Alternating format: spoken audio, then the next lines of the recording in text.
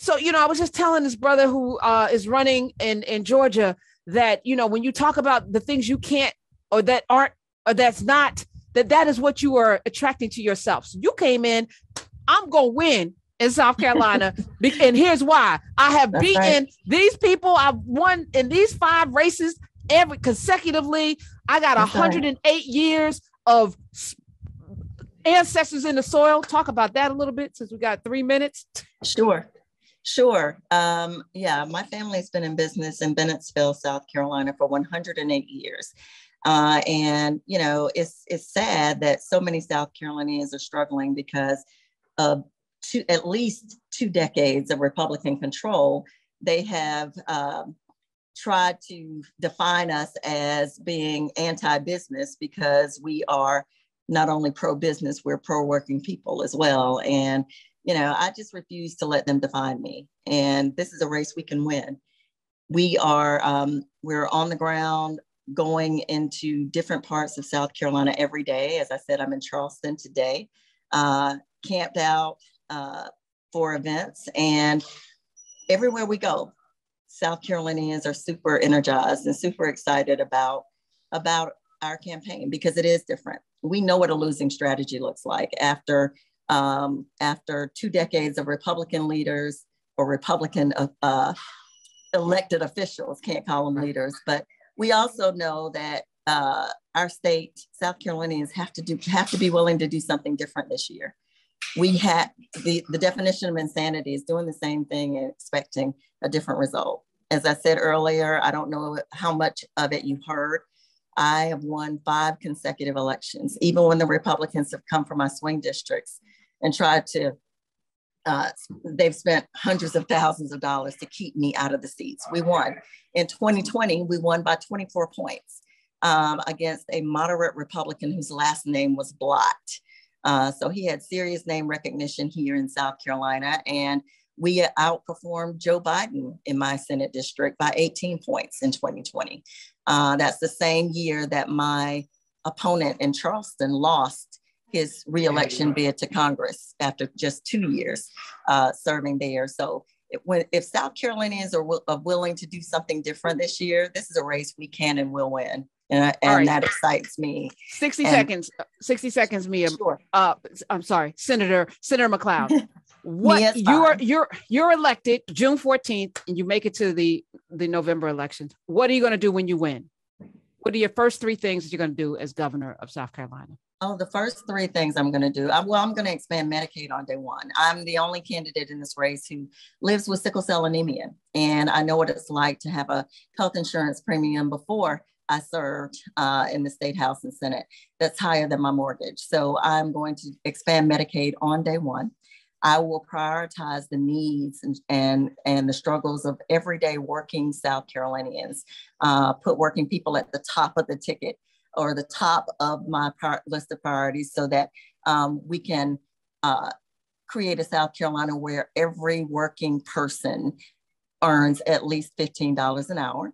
That will be another priority for me. We got activators out there. A lot of you are in South Carolina. You want to sit up properly. We have State Senator Mia McLeod. She is running for governor of South Carolina. The primary is June 14th. There are 11 candidates.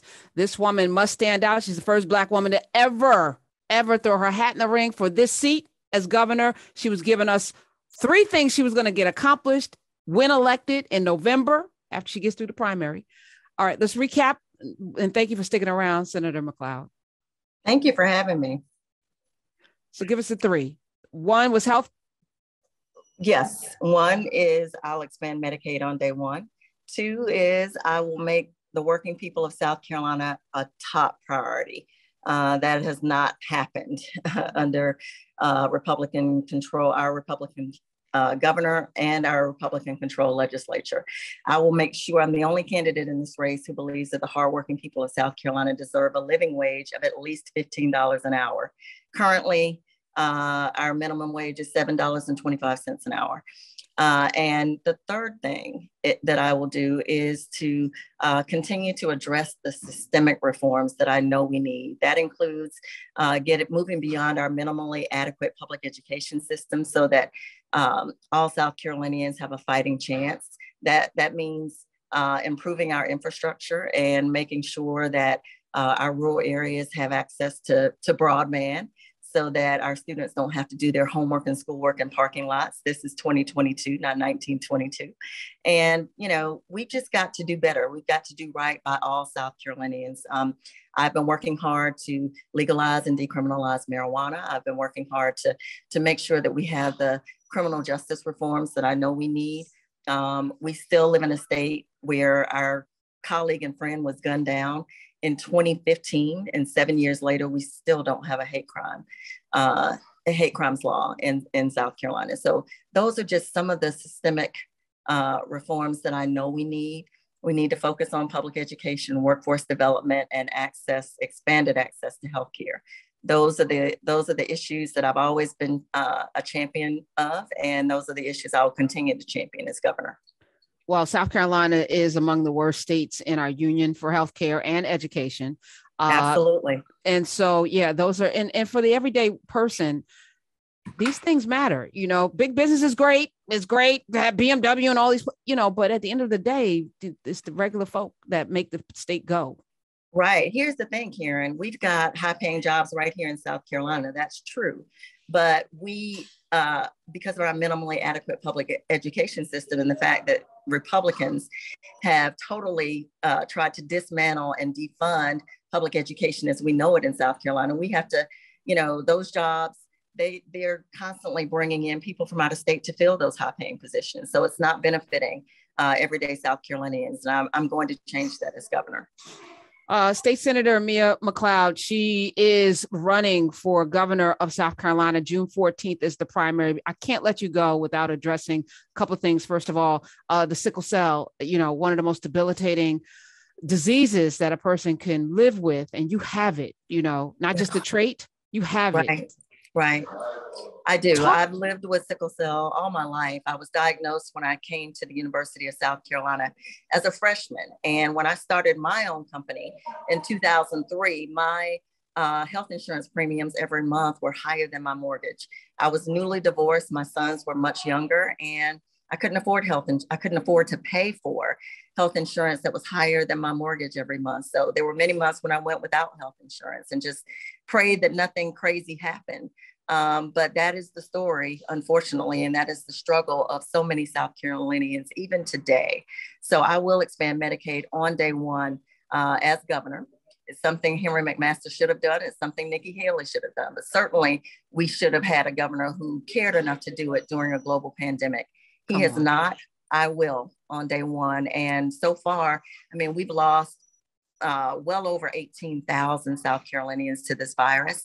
I know what it's like to live with a chronic health condition and to have to, just be extra careful and vigilant about keeping COVID-19 at bay. So I want to work with other South Carolinians who want to create a healthy state, because the last time I checked, sick people don't work and dead people don't either. So it's in our best interest to make sure that South Carolina is a safe place to live and work. And I will do that as governor. Go to miaforsc.com. Join us. We need resources. We need funds. We need volunteers. You don't have to live in South Carolina to do either of those. You can contribute to the campaign and volunteer from wherever you are in the country. So thank you for having us today, and thank you for allowing me to speak to and for everyday South Carolinians. That's why I'm running.